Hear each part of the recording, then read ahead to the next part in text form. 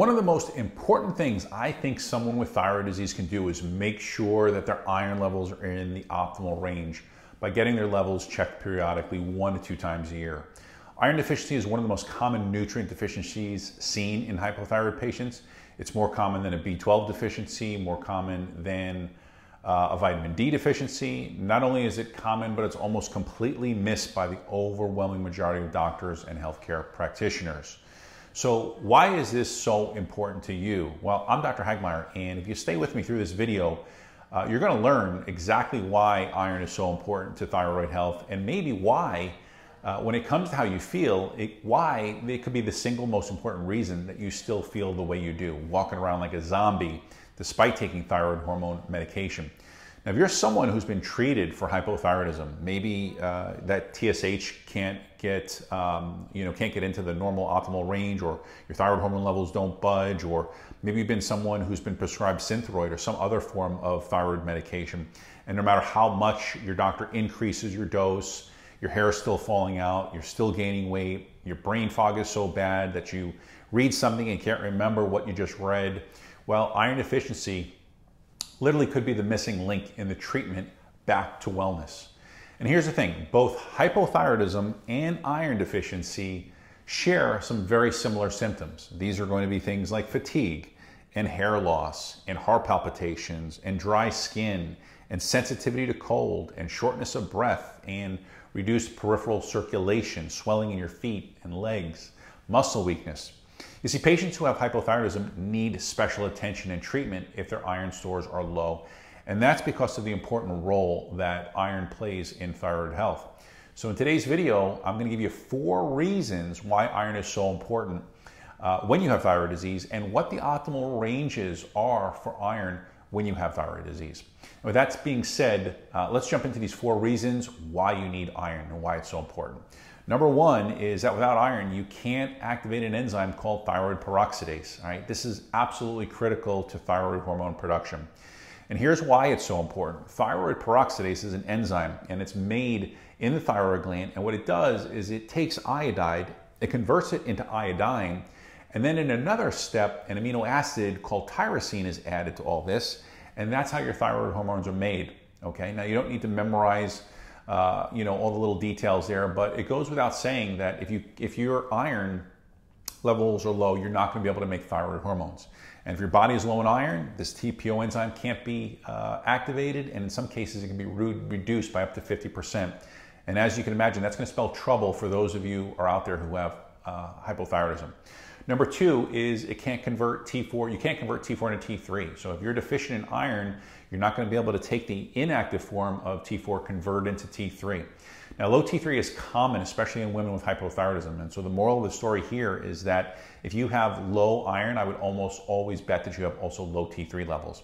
Having an iron deficiency also affects the way thyroid hormone binds to thyroid receptors, right? If you're iron deficient, those receptors are not as receptive to thyroid hormones, right? T3 can't bind to its receptor and can't unlock the receptor and allow your body to benefit from T3.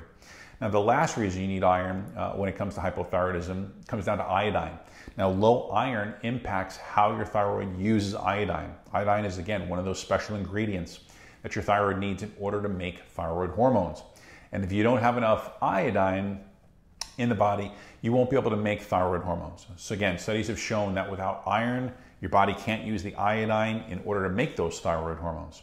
So what does this all mean to you as far as where your iron levels should be when you look at your blood work? Well, let's take a couple different scenarios here, right? Let's say that you are taking thyroid medication, and every time you go to your doctor, you complain of fatigue and brain fog and weight gain and hair loss and depression and constipation and a million other symptoms.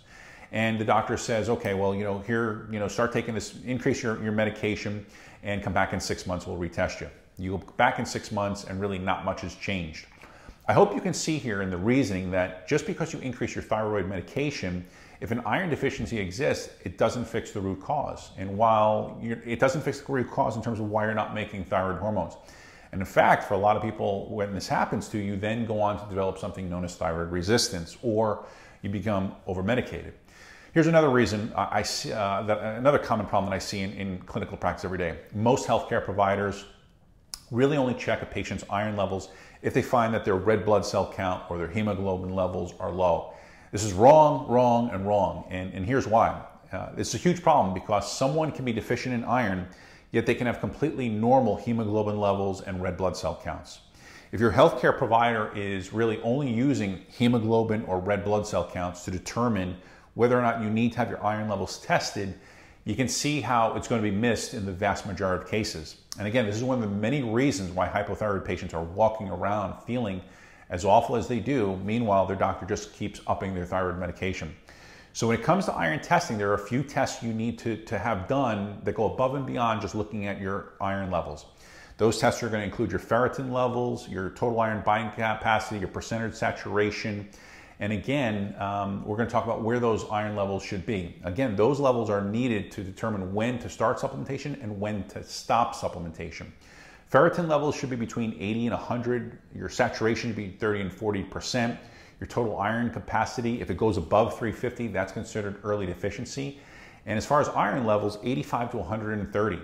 Now, many patients with hypothyroidism have to be in these optimal ranges. And again, those are the ranges that I just shared with you. You may have normal levels, but with hypothyroidism, base hits win the game. So you need to be in that optimal range. So there you go. If you have any questions about today's video, drop those in the comment section below. If you're interested in working with my clinic, you can reach out to my clinic by visiting my website.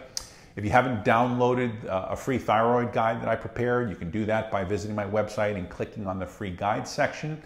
And one last thing I want to say is that I did another video that speaks to people that do have to take iron supplementation and how that relates to thyroid disease. And in that video, I go over some of the more common mistakes that people make when they start supplementing iron, when and if they have thyroid disease. So I recommend that you watch that video right up here next. Until next time, I'm Dr. Hagmeyer. Take care.